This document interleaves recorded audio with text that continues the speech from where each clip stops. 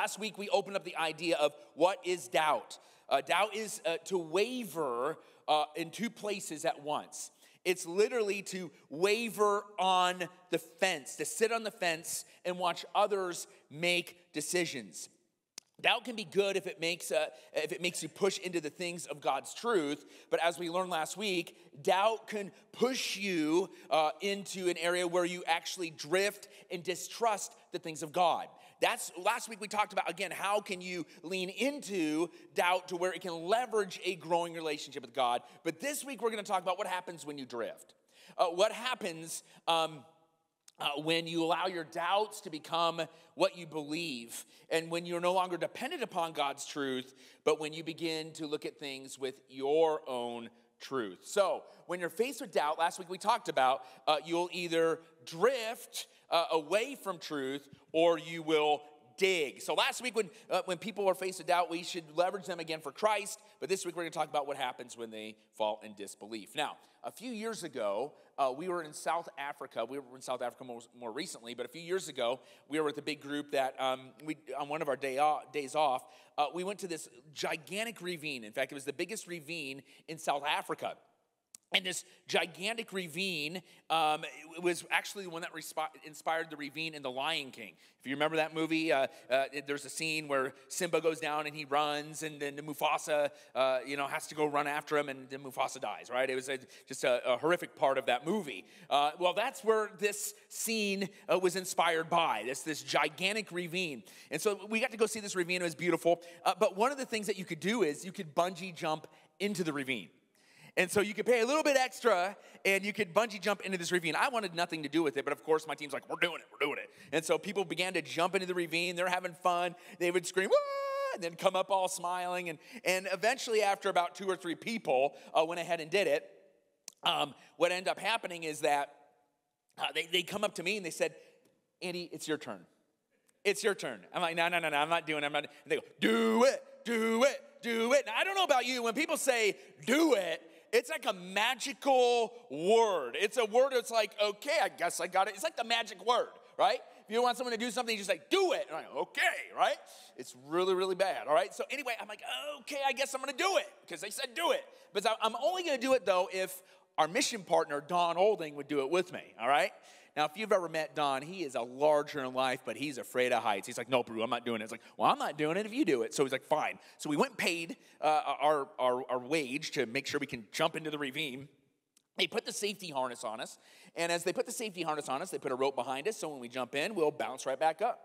So the crazy thing about this is once you have the safety harness on, you literally go to the edge of the ravine, looking 1,000 feet down and saying, okay, the only instruction is just walk off, jump.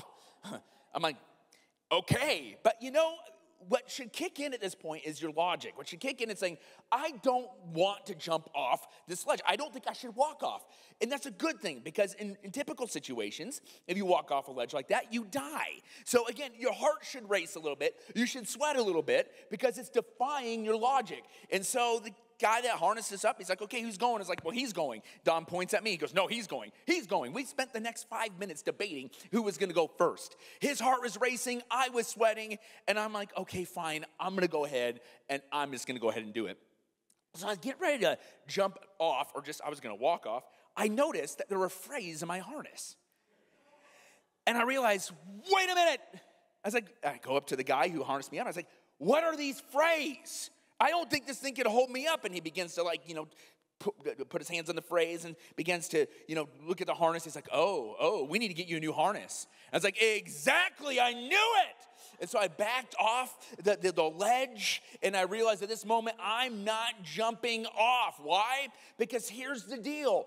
Jumping off the ledge and into a ravine, it defies logic. You have to realize if I'm going to jump off this thing and I want to survive, something better hold me up. But when I looked at the thing that was supposed to hold me up and I realized that it was faulty, I'm like, I'm out. And the guy goes, hey, yeah, they usually last 5 years. We were going to replace it next month. So I was like, okay, wait. These things are supposed to last 60 months, and I'm on month 59. Come on, man, right? Oh, I had doubts. I asked questions. I had further doubts. And eventually I walked away from the ledge, and I didn't Bungee. You know, as I reflect on this and I tell this story, it reminds me of what so many people are doing with their doubts in Christ. Many Christians are faced with trust issues with God, and because they're maybe going through hard situations of life, or maybe you've been let down, or maybe you've been a kid in the faith and you've never grown up into being an adult in the faith. You've never matured in the faith, and you're facing things in your life, and you're on that ledge this morning, and you're like, will God hold me up? And you're on the edge this morning, and you don't know what to do. You know, Soren Kierkegaard, he is a philosopher that actually led one of my Bible profs to Christ, not personally, but through his writings. And he's famously attributed to what's called the leap of faith. The leap of faith. This is the thinking that can turn, this is what he says about the leap of faith. He says, thinking can turn toward itself in order to think about itself, and skepticism can emerge. But this thinking about itself never accomplishes anything. Let me read this again, because he's a philosopher and he doesn't say it simply, okay? He says, thinking can turn towards itself in order to think about itself, and skepticism can emerge. But this thinking about itself never accomplishes anything. Basically, what he is saying is this, is that when you need to make a decision, all right, you begin to think about the ramifications of that decision. The ramifications, am I going to actually do this thing? The thing is this, what he's saying is, there's never a point where you can't think about what you're thinking about. There's never a point where you can't just stop being a fence setter, right? Where you're just like, I'm going to think about what I'm going to think about, what I'm going to think about, which means you're doing nothing. And what Soren Kierkegaard says, eventually there's a point where you have to think about it, but then you have to stop thinking about it and making a choice. And he calls that the leap of faith. What he's saying is this. He's saying that you can try to prove something, but there's always something that could be thought of that can make you skeptical of what you're thinking. He's not saying to stop thinking about that something. He's just saying eventually you have to get off the fence. There's a point, according to Kierkegaard, where logic will not prove enough for you to make a choice. You have to have faith that what you're about to do is right, hence the leap of faith. It's not that the leap of faith, if you're making a leap of faith just because you're making it, you're correct. What's important is whatever you're making that leap of faith into, it's the object of your faith that is of utmost importance. Many people make leaps of faith into things they should not have faith in, but what I'm telling you today is what we see in Scripture is that we are to have faith in God.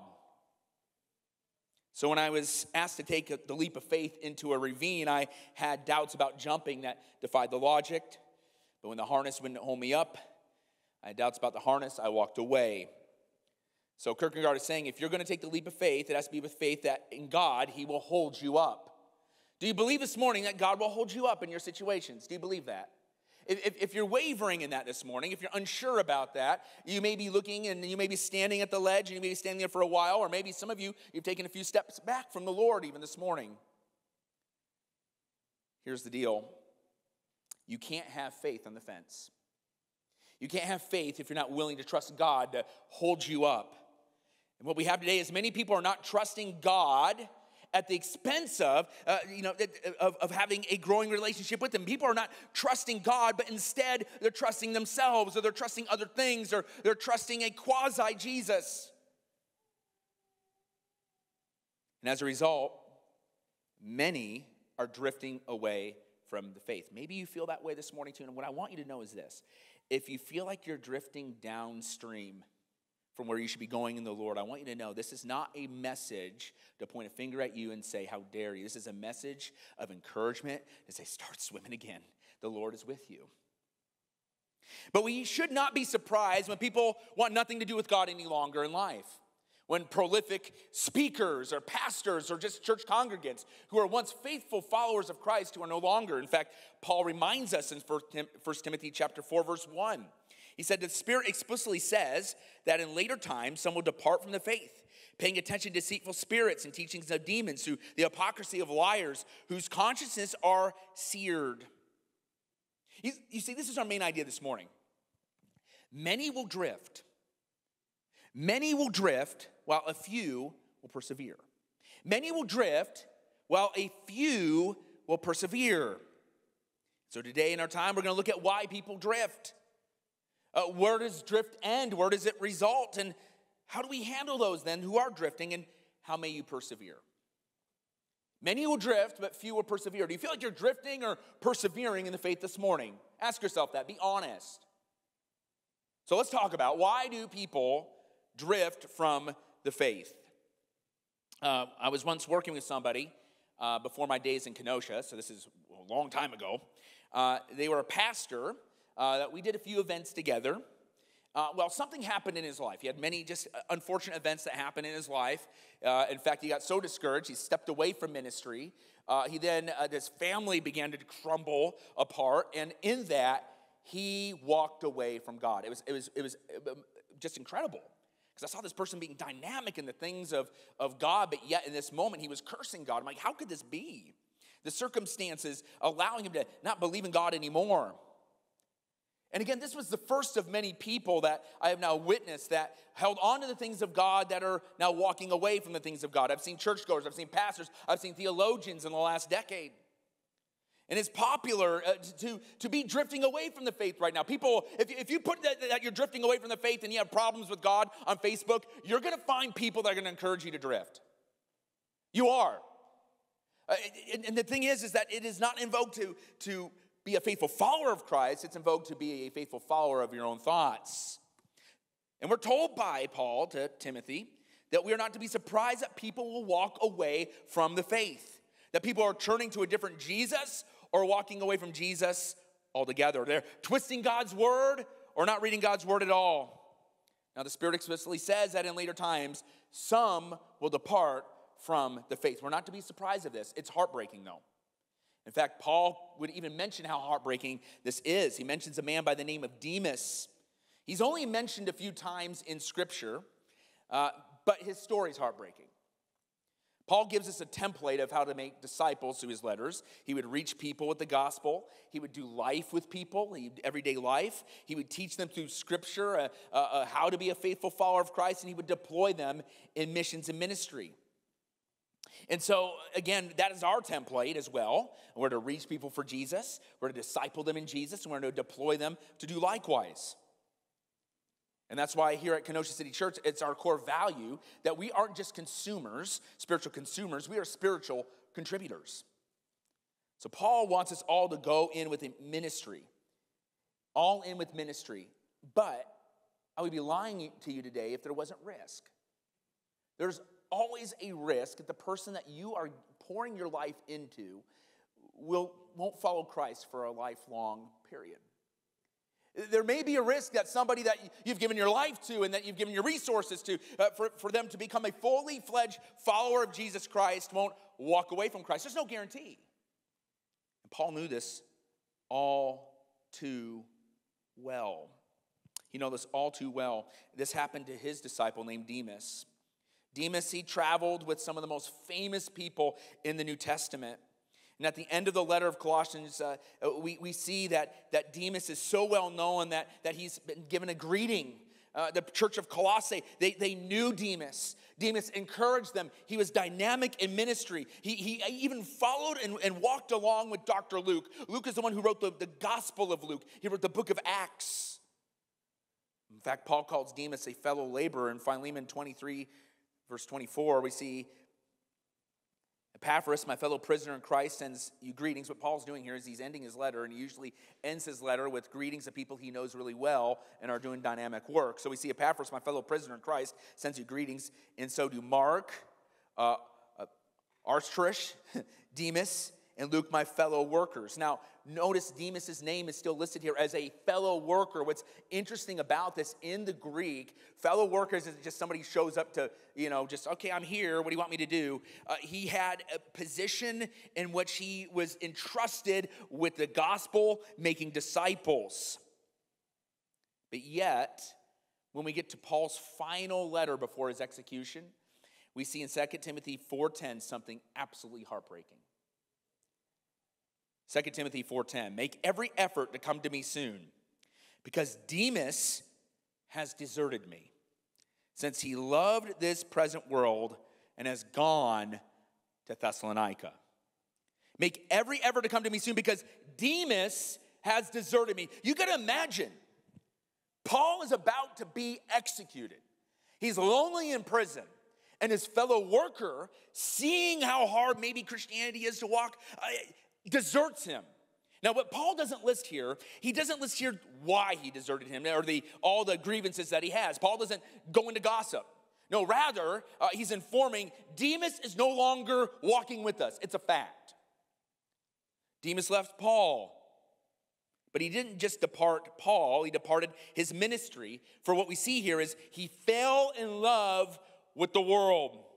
He walked away from God to live in the comfort of the world's system. For you, when the Bible says that you fall in love with the world, doesn't mean that you fell in love with a mountain range or a particular ocean or favorite vacation spot. No, what it means is this. The world is the world's philosophies apart from God. The world's system apart from God. Demas fell in love with the philosophy of the day, the values and moralities of the culture. He loved fitting in, and in that, he drifted into disbelief. It's heartbreaking for Paul, and it's a cautionary tale for all of us, number one, for our life, but also for you to remember when you do ministry, there's risk. You are not Jesus. You are not the predictor of the future. It means when you do ministry, you plant those seeds. But there's never a guarantee, because many will drift while a few will persevere. Where are you at this morning? Are you drifting or are you persevering? 1 Timothy 4:1, again, now the Spirit explicitly says that in latter times some will depart from the faith. And we need to understand this really hits close to home, it seems like, today in our everyday experience, doesn't it? Today that we see in our own culture, people are drifting at an unprecedented rate. Christianity is growing around the world at unprecedented levels, but in our particular culture, we are seeing an unprecedented drift happening before our very eyes. I mentioned last week there was an article, in fact, a Pew Research came out with a projection. By 2070, Christianity will be the minority in America. But I went under the hood a little bit, looked at their data. That's at the constant rate. They said that if things continue to accelerate, which they are with younger generations, they said that Christianity could become the minority religion by 2045 in the United States. 2045. 2070 is kind of out there. 2045, that's closer. So let me give you some definition to this. Those that are born-again followers of Christ, I'm not talking about people, religious Christians, but born-again followers of Christ have always been the minority. All right, when you read that Christianity by religions can become a minority, that means anybody who would ever consider themselves a Christian. Oh, I went to church at Easter. I grew up Catholic. I grew up Lutheran. I grew up Baptist. I grew up all these different things, but I don't do anything. Okay, well, that's fine. But are you actively following Christ now? Have you placed your personal faith and trust in Christ, of which most people would give a deer in the headlights? Like, huh? Right? And so, those who are born-again followers of Jesus, no matter what church or denomination they're in, if they're a born-again follower of Jesus, they've always been a minority. Jesus said this. He said, wide is the road that leads to destruction, and many are on it. And narrow is the road that leads to life, and few will find it. So what road are you on? Because many will assume you're on the right road. I'm good enough, and usually you compare yourself to somebody, the lowest common denominator of society. I'm better than that person, and you assume that you're on the narrow road that leads to life. But assumption does not give you guarantee. The assumption does not bring you salvation. You need the salvation of Jesus to give you the assurance, not your assumption. So what road are you on? Many assume because their grandparents were Christians, or their parents are Christians, or they go to church for Christmas. And these individuals are what I call Christian in name only. And that is the majority of what constitutes what people call themselves Christians in our society today. And that's shrinking fast. And instead, people are now saying, well, I know that, my parents are Christians, but what are you? I don't know, nothing. You're nothing? And in fact, the census called the nothings nuns, right? Nuns. I was given a presentation on this, on the rise of the majority of the nuns. And one person looked at me like, we're all becoming nuns? I was like, no, not nuns, all right? Nothings, all right? We don't believe in anything religiously. We don't believe anything about God. Could God be real? I guess. I don't know. Doesn't really matter. It's not really relevant. So this is different than atheism, which atheism explicitly says God doesn't exist. A nothing would be like, well, maybe he doesn't exist, or maybe he does, right? It's just kind of like that. That is the majority of what is rising up in our culture. And so by 2045, the nothings could become the majority. That means the majority of the people wouldn't even claim anything. And so somebody like, okay, that's 2045. We have some time. We have some time to turn this around. Oh, yeah? How's Kenosha doing? Right? You want to get real? How's Kenosha doing, right? Well, let's take a look at the latest census data. Some of you are like numbers people, like, oh, yes. In our Revelation series, all you people that lit up, when I put charts on here, you're going to love this, all right? So anyway, there are 15,183 people that say they attend an evangelical church. 15,183. That means they preach the gospel and say it's good to share the gospel. That's what it means to be evangelical. All right, we need to say that because evangelical has become a political term, unfortunately. It is not a political block. Evangelical means that you believe in the evangelion. That's where we get evangelical. It means the gospel. If you're evangelical, you believe in the gospel of Jesus Christ, and you believe that it should be shared. All right, that's the definition of it. All right, let nobody else hijack that definition, okay? And so, 15,183 in Kenosha County would say they are a Bible-believing Christian. That's only 9% of our county. It's not a lot. In contrast, you ready for this? 104,426 people say they identify as nothing. We have 104,000 nuns. Not nuns, but nothings. They say they don't believe in anything. That is 62% of Kenosha County right now that say they don't believe in anything. They don't go into church doors. They don't engage in anything spiritually when it comes to the Bible, which makes Kenosha County, listen to this. You can see this from the census. It makes Kenosha County one of the most underreached areas of the United States. It's true. People are like, wait, it doesn't really feel that way. That's right, because 28% people are still connected to the historical religious background. People are like, I guess I'm Catholic, I guess I'm this, I guess I'm Baptist, I guess I'm this. You know, people that would say they're still kind of religious, but that is going away. And so because we have that religious veneer here still in this town, 29%, it masks the reality that 62% or 64% rather of our county does not know Jesus and considers themselves nothing. 62%, sorry. I said 64. That's going to matter here for a second, okay? 62%. It's being masked because we still have 28% that say they're religious. So there's no way that Kenosha County is one of the most underreached areas. What about San Francisco? Everybody picks on San Francisco, don't they?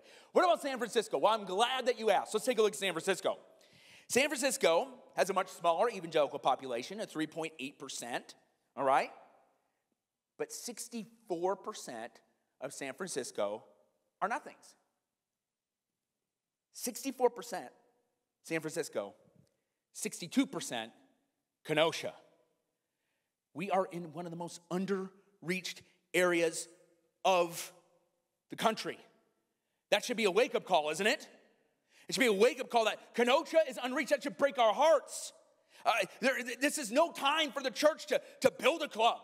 This is no time for the church to hunker down and say, okay, Jesus, I'm hunkering down. You remember when we used to do this back in school when they're like, all right, a tornado drill, and they'd have you go underneath the desk, and I always wondered, how is this going to save me? Anyway, and put the textbook over your head, right? But sometimes we do that in the church. We're like, okay, I'm hunkering down. Jesus, please, please, please come back, right? That's no time to do that, right? It is no time to look at the 15,183 and say, oh, yeah, we got the coolest church. I want to reach the reached. We don't need to reach the 15,000. We need to reach the 104,426 that have given up on church, that say they're nothing. Amen? And it's increasing. This isn't even the latest census data. It's increasing because the millennials and Gen Z and Gen Alpha are leaving the faith at even more incredible rates. We're an unreached area, and because the youth are departing the faith at a rapid rate, we need to reach the city now. Now.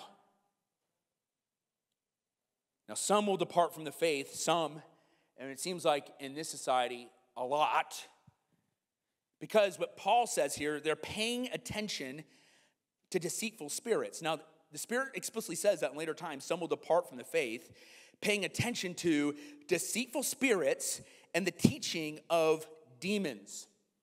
Now, what he's not talking about are theological differences on minor areas that don't have huge ramification, right? People will, fight over, is a mode of worship, or they may fight over, what should the pastor dress, in a robe or a t-shirt or suit and tie? You can fight about that all you want, all right? Sometimes people treat that as important as the resurrection of Jesus. It's not, all right? But what's important is the resurrection of Jesus, the virgin birth, the scripture, right? And yet we see here that people will depart from the foundations of the faith. It is not because of some nice podcaster with a great background when you watch it on YouTube. No, we see here behind it all, it's demonic. What we see here is the confusion that many people are experiencing in their life and taking steps back from God. It is demonic. Make no mistake. People today drift away from the faith. They often want to know why. Well, Paul says why, but does that mean that there are other reasons? Of course there is. And we're going to go into that. But I want to say this before we go into the reasons. It's too easy to shift your blame to somebody else. We have to understand that when we stand before God in eternity, we are personally responsible for placing our faith and trust in Jesus, and we're personally responsible to be obedient. So, what are some reasons why people are drifting today? I think this is important. The first one is this: questioning inerrancy. You're like, what? What word is that? Well, we're going to learn some new vocab today, all right? So you better be taking notes on the app, all right, in the Kenosha City Church app, all right? Questioning inerrancy. Inerrancy is this: the Bible's without error. If you think the Bible is full of errors, you are heading to spiritual turbulent times. Inerrancy means, again, the Bible is without errors. Let me give you a theological definition here. Scripture in the original manuscripts does not affirm anything that is contrary to fact. Isaiah 40 verse 8 gives us a promise of upholding God's word. We see the grass withers, the flowers fade, but the word of our God remains forever. God is going to uphold his word. We'll talk more about that in a moment. And when you believe in inerrancy, when you believe that God is actually going to give us something true and without error, it leads us to understand that he indeed inspired it. The inspiration is the words of Scripture are spoken by God.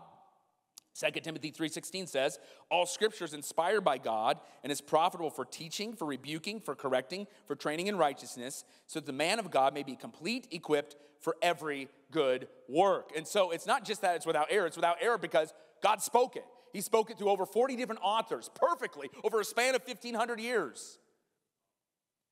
And then, because it's spoken by God, it's been inspired by God, it's infallible. That is the idea that Scripture is not able to lead us astray in the matters of faith and practice. So it's inerrant, it's inspired, it's infallible. But when we begin to question the inerrancy of Scripture, all of these things begin to fall away. And this is often when I hear people that are opposed to God or are drifting from orthodoxy. The first thing I often hear about whatever's causing them to dislike certain areas of Scripture is that they believe the Bible has errors. So let's talk about the elephant in the room. Do we believe the Bible has errors? Do we believe that? Now, have you ever struggled with that? Have you ever heard that before? Does the Bible actually have errors? Is this book a perfect book? So let's draw a line in the sand, because this can help us when it comes, it's going to help us when it comes to morality, sexuality, hot topic issues such as abortion or how we treat each other, everything. Everything that we do, if we believe that God's word is without error, it's going to provide the worldview the lens of which you view everything. My secular professors, they would laugh at me when I would talk about the Bible. How could you believe that?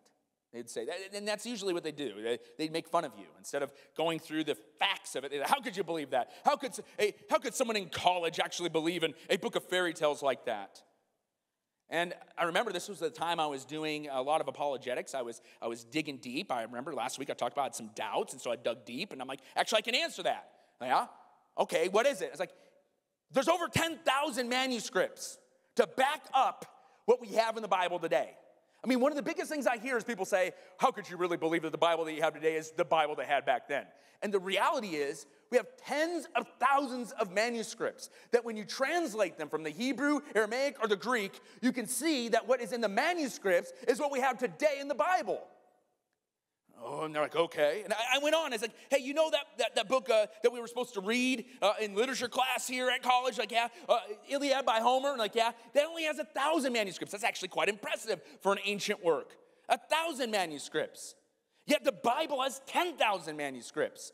Oh, yeah, yeah. And you know, in the history class that we have to take, the World Civ class we have to take about Caesar, it's like, yeah. That's based on 2 manuscripts, of which I have to take a test, and if I answer something wrong, I get a check mark, right? Well, if it's not, 2 manuscripts? So if 10,000 manuscripts is not enough, then how can we be tested on something that's only based on 2 manuscripts? And they're like, okay, sit down, The Bible is indeed, and I didn't mean this to be argumentative, but they challenged me in the sense that I believe it's important for us to answer that we don't have to turn off our brains to believe that the Bible is accurate. That is the most attested to, is the most backed up ancient document that we have. And why should this surprise us? God prophesied through Isaiah that the word of God will remain forever. The Bible is the most trustworthy document we have on the planet. And when people say it's full of errors, it's not just that the manuscripts that we have today back up what we have today, but what about the content? And oftentimes people will point fingers at, well, this part of the Bible says this date, and this part of the Bible says this date about the same account, and they're a little off. Like, no, it's rounding, right? It's rounding. So the Bible authors will often round numbers, and people will point at that. That's not an error. It's just rounding numbers. They do free quotations, which means they will quote freely instead of the MLA of exact quotes that we put on our standards today. That wasn't their standards back then. They do a free quotation, but yet the content of that quotation remains to be correct.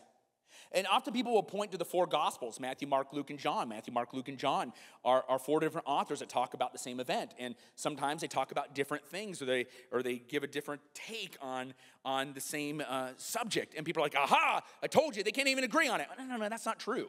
Imagine if I was a world-class runner. I'm not, all right? But let's just say I'm a world-class runner, and I beat the world record, and there were 4 witnesses, okay? Each one of those witnesses is going to tell a different part of it. Some may say my reaction when I came to the finish line. One might talk about my shoes. One might talk about how much I was sweating. One might talk about just something completely different, or maybe the build-up to the race, or how I felt after the race, or the crowd reactions. And someone may say, well, aha, they're all saying something different. And it's not that them saying something different makes it false. It actually together gives you a complete picture of what actually happened. That's the Gospels. And yet people will point their finger and say, well, yeah, it's an error. No, it's not. And so the idea here is this. The idea is that the Bible does have some areas that are hard to explain. And sometimes people avoid those hard texts like, maybe this is the error text they're talking about.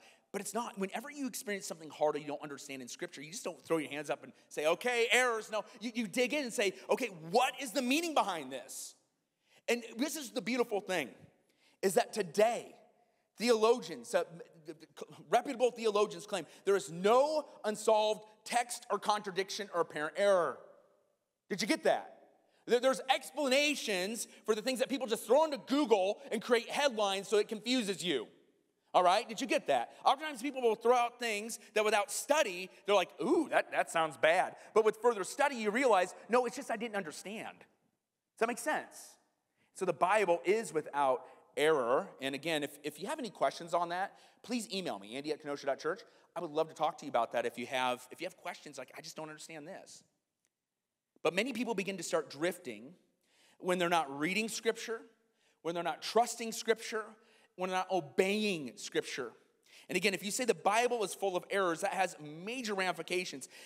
Number one, it makes God out to be a liar. He said he's going to uphold his truth. If he didn't uphold his truth, God's a liar. And if you believe that God's a liar, the dominoes begin to drop. If you can't trust him in the small areas, how could you trust him in the large areas, such as the virgin birth, miracles, marriage, sexuality, resurrection, second coming, you name it. And if you admit the Bible has errors, you make something out to be a bigger authority than God's word itself. And typically, it's your own mind, another book, a podcast.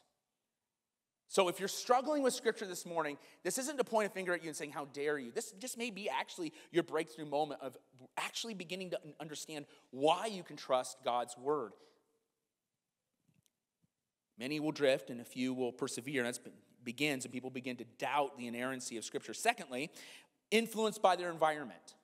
The second reason why people will begin to drift is they are influenced by their environment. I was debating of whether to talk about this first before inerrancy, but I believe that wherever you go with God's word, there you will go with your environment. Does that make sense? Our theology will always inform our practice, okay? And so if you have a very weak theology of Scripture, that will inform your practice in the rest of your life. Does that make sense? So the second reason why people drift is they are influenced by their environment. 1 Corinthians 15:33. Do not be deceived. Bad company corrupts good morals. I heard this said another way. You show me your friends, I'll show you your future. You are who you hang out with. You become what you listen to. What you consume is what you become.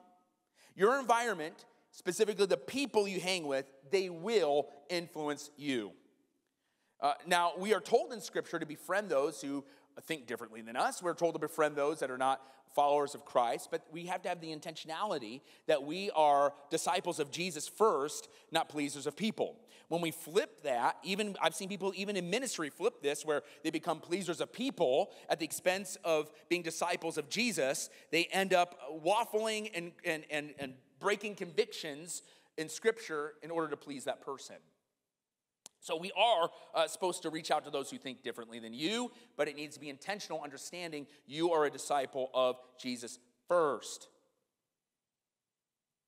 So, do you believe that your environment influences you? This is back in school, they'd call this the bandwagon effect. You know, I remember going through DARE class, and like, if you hang out with kids doing drugs, you'll do them too, right? I mean, it's that idea. And I remember finally, people started challenging it. Like, I don't believe in the bandwagon effect. I don't believe that people can influence me because I'm strong enough. Remember a girl that was a gigantic spiritual leader in a youth group. She stood up one time and was like, I have all these friends. I go to all these parties, and I don't believe in the bandwagon effect. I don't believe in peer pressure. I don't believe they're affecting me. And within 1 year, that person that declared they didn't believe in peer pressure was head deep into drugs and alcohol. I was talking with someone who was listening to a podcast on someone who is a former Christian. They had deconstructed from their faith, and they listened, and they listened, and they listened to them.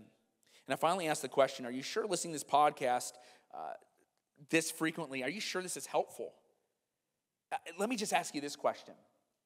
Are you listening to this podcast more and thinking about this thing more than you are even diving into the Word of God? And they gave me the big deer in the headlights look.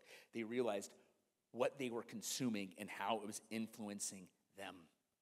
You indeed are influenced by your environment. Make no mistake. You may say, I can handle it, but know this. To borrow a picture I once heard, you could think you're tough as steel, made of Teflon, right? But a slow drip will eventually rust through even the strongest metal. Without the intentionality of mission, you show me who you spend your time with or what you're consuming, that's who you'll be influenced by and what you could even become. So your environment will influence drift. Other reasons you may drift is confused by circumstances. We may face hard things in life. These hard things of life knock us on the side of the head. We don't know what to do. It's in these hard things of life that we often, our natural inclination is to turn to ourselves. And if we turn to ourselves in hard situations, we run from God. It's in the hard situations that we want to run from God. We get angry with God. We actually need God the most. And yet, when life gets hard, we have the natural tendency to run and drift from Him. Another reason why we may drift is we are turned off by hypocrisy. Listen, we'll deal with hypocrisy in the weeks to come, but know this, that people are going to let you down. Okay? We are all natural hypocrites. I'm not saying that to give us hey, we can all be hypocrites. That's not what I'm saying. What I'm saying is this, I've often heard people say, I'm not going to go to church because it's full of hypocrites. I'm like, where aren't you full of hypocrites? You can go to Woodman's, it's full of hypocrites, right? Go to the gas station, right? You can go to Chili's, or you name it, full of hypocrites, right? Because we're human. To be human is, We're going to let each other down, and we're going to become hypocrites, all right? So when someone's like, making that whole statement, just full of hypocrites, they become the king or queen of judging the hypocrites. But what they don't realize actually, is that they're a hypocrite themselves by even just making a judgment on hypocrites. So let's stop doing that, right? But there's some truth here. The truth is, people indeed can be turned off by actions that are contrary to what we say we believe. And so we need to know, if we're to have a powerful witness, if we're to reach the 62% in this county that need Jesus, we need to understand that our witness is on fire when we become fully dependent followers of Jesus Christ. When we are filled with the Holy Spirit, when we're filled with the conviction that we need to reach people for Jesus Christ, and that our life backs that up, let me tell you this right now, it is fire. People are attracted to that. Another reason why people drift is embracing cultural morals. Think of this, when people abandon the Bible, they usually embrace something else, and it's usually the morals and the debates of this day. If you don't have a biblical worldview and a love for God, you won't have the strength to withstand the currents of the day. Our natural inclination is not to become more godly, it is to fit in with culture. Understand that. Which means if you are going to be a fully devoted follower of Christ, often you have to swim upstream and be counterculture. Do you understand that? The answer to our woes isn't what's in culture, okay? The answer to our woes is Jesus Christ and Jesus alone, amen? But that requires us not to look to ourselves for the solutions, but to Almighty God, who is the solution. You'll drift when you give your authority toward yourself instead of God's word. You'll drift. And when you drift, the next question is this: where does it end? Where does drift go? It goes to what I call deconstruction. Now, someone may ask, well, wait a minute. When you're drifting, aren't you asking questions? Listen, no. Questions could actually allow drift, or questions can allow you to dig and grow in your faith. Okay? So if you're drifting, you may have more questions, but the questions actually are happening under the umbrella of what I call deconstruction. Deconstruction is the dismantling of a person's understanding of what it means to be a follower of Christ and the refusal to recognize spiritual authority. I often hear this from people that begin to embrace drift. They begin to say, I'm just understanding the Bible, understanding God in a more nuanced, in a more new way. And they may even drop the D word, I am deconstructing, they may say. What does that even mean? For many, it means that they're undoing what they've learned about in biblical orthodoxy in their upbringing. For many, it results in no longer believing in the virgin birth, the truthfulness of the Bible, the resurrection. It changes the way they view sex or marriage. And they believe that they're tearing it all down so that they can build it back up. Deconstruction isn't new, but it's a product, and it's become popular because we've embraced a postmodern culture. It was championed by another philosopher, a French philosopher named Derrida. And his big thing was this, is that we bring meaning to words and culture rather than us finding truth. So the truth is whatever we bring meaning to is what Derrida said. That's very postmodern, very different from what the Bible says. Therefore, Derrida would say is when you read a work, when you read a text like the Bible, or when you look at history, you must deconstruct that to see what influenced that person to view that history through that lens. You must deconstruct to see what biases, or you must deconstruct to see what that person was thinking. And whenever you find a fault in that person, in that hero, in that champion, or whatever it is in history, whenever you find something that's wrong with that person, especially through the lens of what culture today values, you get rid of them. You rewrite history. And it's caused historical madness. We are literally rewriting our history through the lens of what we want to see history by, to fit our understanding, to fit our narrative. And this is happening today in theology. This is happening today where people are taking things that have been orthodoxy, the things that have been understanding since the days of the disciples, and saying, I know this is what they believed, but I have found the meaning. It sounds really pompous, doesn't it? Hey, guess what? I know we've been wrong for the last 2,000 years, but I found the meaning. Or we found a new meaning in Scripture. It sounds pompous, but listen, if you have a postmodern mindset, you're the one bringing the truth. So you don't think you're being pompous, because you think you've been given the keys to define what is true. And what happens then is people begin to drift, and then they begin to deconstruct. And instead of growing in your faith, you're taking a wrecking ball to everything that you believed. And then without a blueprint, you're told to rebuild. Often people don't rebuild. They just live in the rubble. And then in turn, they embrace anything and everything that makes them happy. Live for the moment. And you see this. You see this idea of deconstructing isn't just in Scripture. You see it today in science, which science is not a bad thing. Whoever said that science and Christianity are opposed, I think the atheists said that, right? Some of the greatest scientists in the early days, they believed in Jesus. And so we see a deconstructing of science. We see a deconstructing of math. We see a deconstructing of history. We see a deconstructing of everything that we've known, sexuality, gender, you name it. And it's why we hear things today that would be absurd even 5 years ago, they're being embraced. I don't mean this to pick on anybody, but I'm just going to tell you that it's the reason why today you hear of, it's not everywhere, but you hear of in some schools, they're putting kitty litter boxes in the bathrooms for the people that identify as a cat. Why? Because they've deconstructed what it means to be human. They've deconstructed what it means to be a cat. They've deconstructed what it means to be reality and fantasy. And my 5-year-old, he came up to me. He said, "Daddy?" I said, "Yes. I like Lightning McQueen." That's the car from Cars, okay? I was like, "Yeah? What do you want to be when you grow up?" "I want to be a car." Right? It would be absolutely foolish for me to begin to arrange his life to be a car, right? But if you follow deconstruction to its logical end, well, if you want to be a car, you can identify as a car. And this is happening with theology. People want to take a wrecking ball to God to make him more like us. Truth is not about what we make of it, but it's discovering what actually is truth. And God has given us his truth for us to study, for the wrecking ball to come for our hearts, not towards our God. Now, some Christians have used, let me just make a note here, they're beginning to use the term deconstruction in a nuanced, positive way. I heard one pastor, a reputable pastor, national pastor, he's like, "Oh, we all need to deconstruct in our growth so that we can grow in Christ." What he's meaning is that when we read Scripture and we had a false understanding of a particular verse, we need to deconstruct that so we can construct the right understanding. That is not how deconstruction has been used since the philosopher Darda championed it, okay? That is a new understanding of deconstruction. It is not a faithful definition of that. And so I don't think it's helpful to use deconstruction ever in a positive light. Deconstructing means that you're walking away from Orthodox Christianity. What people are trying to use deconstruction is actually a word that we already have in theology. It's called sanctification.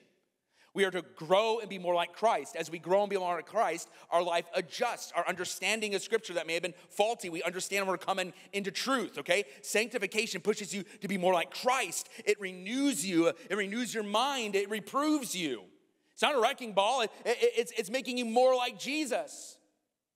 And so sanctification is a better word than deconstruction. So deconstruction is the process of where people bit by bit, piece by piece, remove orthodoxy from their life, and they either construct a Jesus that is not in the Bible, or they sit in the rubble. Now, I do know some people have deconstructed, and yet God got them in that moment, and they walked back into the faith. That is beautiful. But I know more people that have deconstructed that are still sitting in the rubble, and their faith is shipwrecked. And what deconstruction typically leads to is this final place. It's called apostasy. Apostasy is decisively turning away from the faith. An apostate is a person who claimed to be a Christian, but has irreversibly abandoned and renounced Orthodox Christianity. Philippians chapter 3, Paul talks about this. He says, "Join in imitating me, brothers and sisters, and pay careful attention to those who live according to the example you have in us.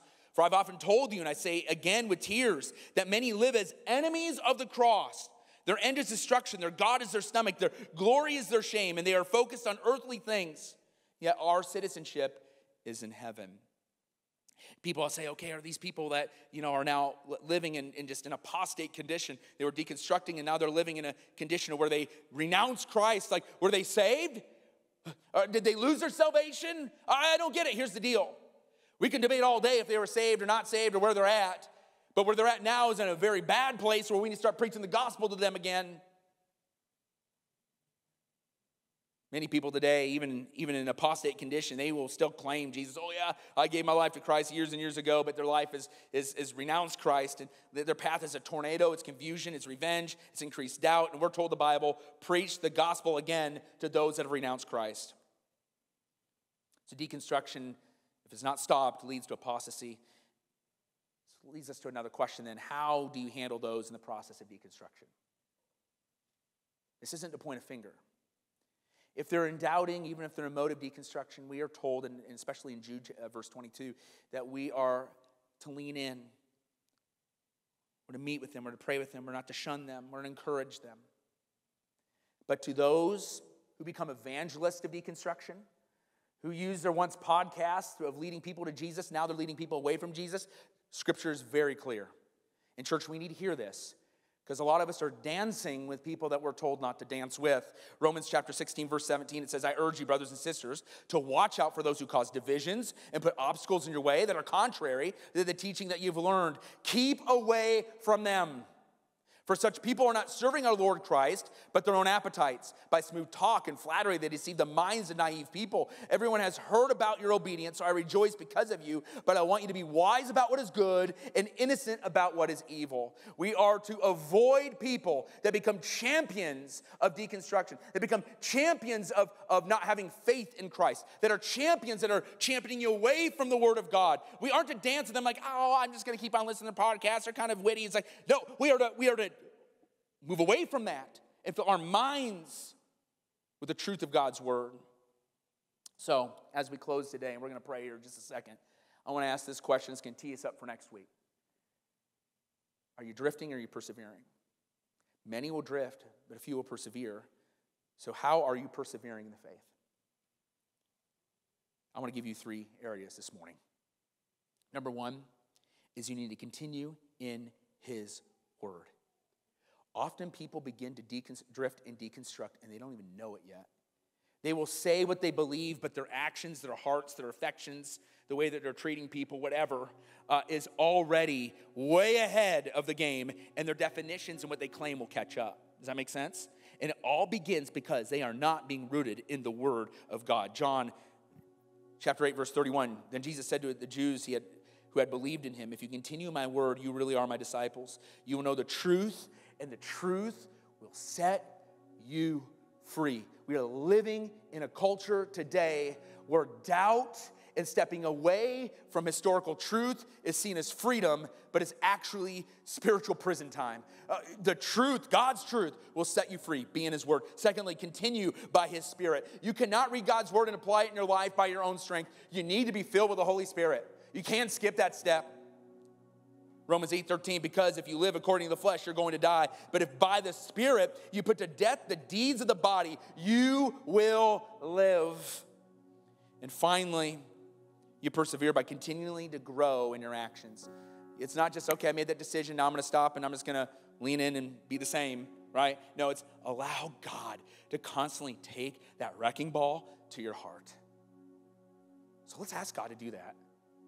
Let's ask God to take that wrecking ball to our heart. Let's ask the Holy Spirit to fill us this morning. Let's ask God to help us in our doubts, to help us in the drift. If you begin to deconstruct, let Him reconstruct in your life His Spirit, His Word. Let Him sanctify you this morning.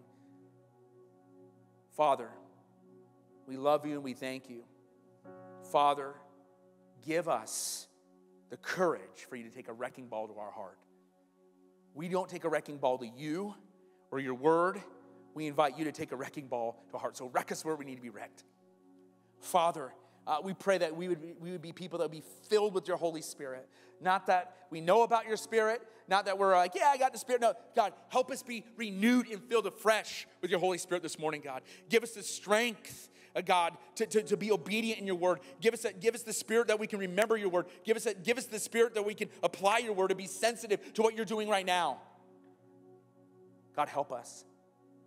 Help those who are drifting this morning.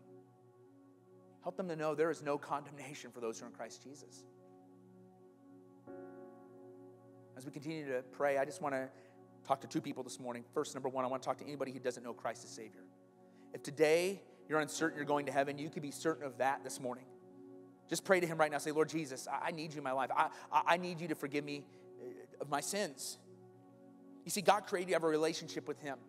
You're on purpose. You're not an accident. But because you've sinned, because you've done your own thing, you're separated from him. But God being so loving and merciful, he's not a God that's distant and angry and ready to hit you with a lightning bolt. He's a God that's wooing you and drawing you this morning. He came 2,000 years ago to die on the cross, to stand in your place, to take every one of your sins, past, present, and future, to forgive them all at once. How amazing is that? Those sins that bog you down, those regrets that bog you down. He went to the cross to forgive you, and he died.